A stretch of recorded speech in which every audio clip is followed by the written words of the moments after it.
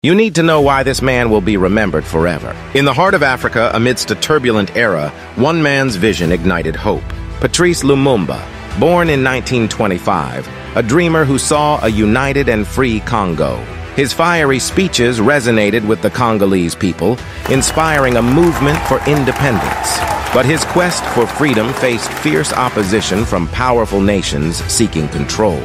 Betrayed and imprisoned, Lumumba's struggle continued. On January 17, 1961, the voice of a visionary was silenced. Patrice Lumumba's dream still echoes in the hearts of those who yearn for a truly free Africa. Before his execution, Lumumba wrote a letter saying, "The day will come when history will have its say.